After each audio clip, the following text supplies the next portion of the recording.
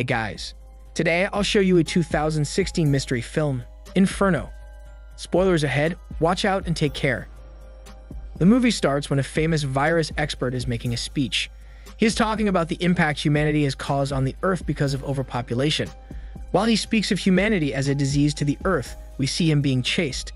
He's running away from three men, while stating that humanity must be taught a harsh lesson from their abuse of the Earth. During the chase, the virus expert gets cornered in a tower. The three men manage to catch up to the virus expert, and one of them is named Bouchard. Bouchard asks the virus expert to reveal the location of something. Unfortunately, he couldn't get the answer, as the virus expert chooses suicide rather than giving him the location. We then see a man named Langdon in a hospital bed. He has a head injury and is having a nightmare. The nightmare he sees is himself amidst a populated street in a city. In the streets, he sees glimpses of a plague doctor. After seeing the plague doctor, the surroundings of Langdon turn chaotic as the street causes riots and panic.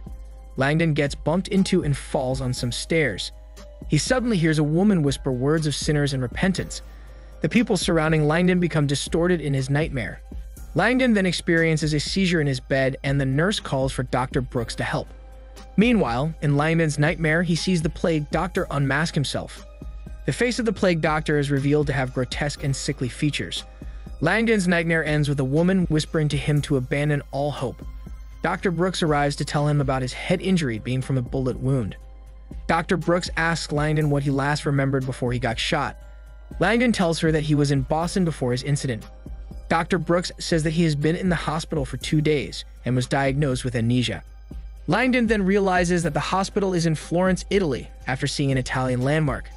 He becomes confused as to how he got here, and he gets a headache showing him a vision. Langdon then sees a glimpse of his memory where he was with a veiled woman. He thinks this might explain how he got here and asks Dr. Brooks. Dr. Brooks tells him that he was brought to the hospital by a cab driver and there is no one else with him. She also says that Langdon's identification was missing when he got treated here. Langdon is curious about how she knows him and asks her about it. Dr. Brooks then reveals that she knows him from his college lecture when she was young. As they have their conversation, the police arrive to speak with Langdon. However, as the officer arrives, she fires her gun at them, killing the nurse. Dr. Brooks and Langdon manage to escape from the officer using a cab. Langdon keeps having headaches and gets a vision of a disaster being foreshadowed. The veiled woman in the vision tells him to find something before he goes unconscious. Langdon wakes up in Sienna's apartment and speaks with Sienna. Langdon gets interrogated about why he is targeted, but Langdon can't remember why. He tries to remember, but keeps getting a headache with visions of wars and disasters in human history. As Sienna prepares for tomorrow to get help, Langdon investigates his visions. Langdon finds clues leading to a location on what Langdon and his friend stole. Langdon is interrupted when the friend appears beside him. The friend then gets killed when a snake appears in his clothes and bites him. Langdon is shocked by this, but realizes it was just a vision. Sienna gives him clothes from a friend of his before calling for help. As Langdon gets dressed, he checks his old clothes for any other personal belongings. He finds inside his old jacket a biotube. This alerts Sienna to think that Langdon might be a fugitive for theft of government property. Langdon tries to prove his innocence that he isn't a fugitive by showing that he might have owned the tube. As he opens it with his thumbprint, the tube opens and inside is a cylinder. The cylinder is made from human bones, which worries them. Langdon depicts its design as associated with the Black Plague symbol. He also notices that it is also a Faraday pointer. The pointer is shaken by Langdon to reveal a projection.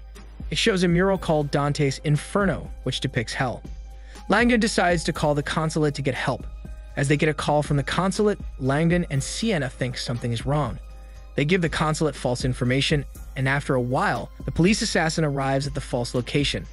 Now, knowing they cannot trust anyone, they decide to escape themselves. Another group, called the World Health Organization, is shown to have found its real location. The French division group is led by Bouchard, and they rush to Sienna's place to capture Langdon. Langdon notices that there is a secret puzzle to this mural. The mural's secret puzzle is edited by the virus expert. The virus expert's mural is giving a clue to his followers to find the location of his hidden property. Langdon and Sienna investigate the virus expert more and realize that his hidden property is an artificial plague. Langdon then solves the secret puzzle's code to find that plague and start their escape from the pursuers. Langdon and Sienna manage to lose their pursuers. Meanwhile, the assassin reports the situation to a secret organization she is with. The secret organization's leader named Sims receives the news and gives a kill order for Langdon. Sims thinks that there is more to this conspiracy and tries to uncover the answers. Since his organization is hired by the deceased virus expert, Sims knows their job is related to that mural. Langdon and Sienna continue to be on the run, while finding the trail leading to the virus expert's property. They both argue about the virus expert's belief in culling the human population. After their argument, they continue to their destination to a museum. Their journey is blocked, as the World Health Organization is there preparing to arrest them. Langdon and Sienna decide to find another way in. The organization spots them, resulting in a chase. They both outmaneuver the pursuers and manage to blend in with the crowd.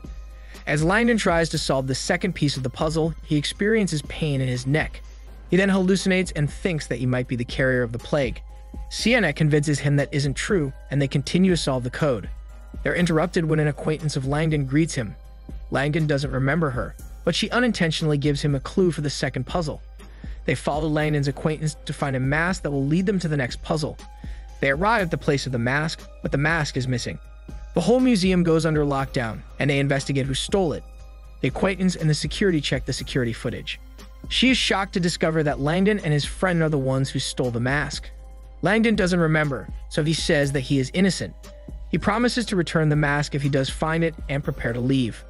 Suddenly, Bouchard's team and the assassin raid the museum. Langdon and Sienna escape using secret passages. Langdon then remembers his friend's clue on where they stored the mask and heads to find the location. They continue to escape by going up. They both arrive at the attic, where Sienna falls through the support beams, revealing their location. The assassin detects them and pursues them in the attic. The assassin spots Langdon and proceeds to shoot him. Sienna manages to approach the assassin undetected. She hits the assassin, and the assassin falls through the floor of the attic, alerting Bouchard and his team. Bouchard sees Langdon, but he misleads his team in the wrong direction. As Langdon and Sienna escape the museum, Bouchard follows them and goes AWOL on his team. Meanwhile, Sims is watching a post-suicide video of the virus expert. The virus expert gives his testimony on humanity's impending doom if overpopulation gets out of control. He presents his artificial plague as the Inferno plague that will cull humanity's population by half. He preaches that it will save the world and humans, and it's a sacrifice for the greater good. Sims sees this and gets angry that his client is a madman. He still honors the virus expert's request of publicizing the testimony. However, Sims decided to stop the plague from spreading due to potential business loss. On the other side, Langdon and Sienna arrive at the cathedral and find the mask. The mask hints where the plague is located, but Bouchard interrupts them before they can solve the clue. Bouchard greets them and asks about the plague's location. Langdon doesn't remember him, and Sienna explains his amnesia. Bouchard pauses for a bit, but continues to remind him of their past encounter in Boston. Bouchard says that he was the one who hired Langdon to solve the puzzle. He also reveals that Elizabeth, a friend of Langdon, is a biochemical arms dealer who intends to sell the plague to the highest bidder. Langdon doesn't believe this smelly bullshit because of their history in the past. Bouchard manages to convince Langdon, and they depart for the location of the plague. Bouchard also misdirects Elizabeth and her team while they head to their destination. Langdon experiences a headache and recalls his memories.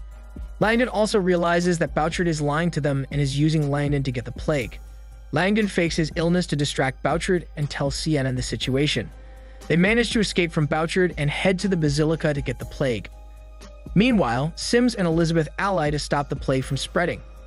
As they arrive at the Basilica, Langdon asks a tour guide for hints on the clues they found. He then realizes they're in the wrong place and starts to head to the correct destination.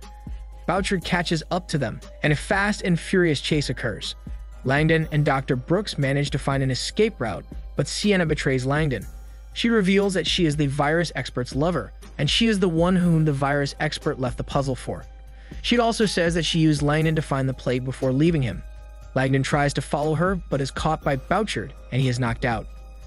Langdon wakes up tied to the chair, and Bouchard interrogates him.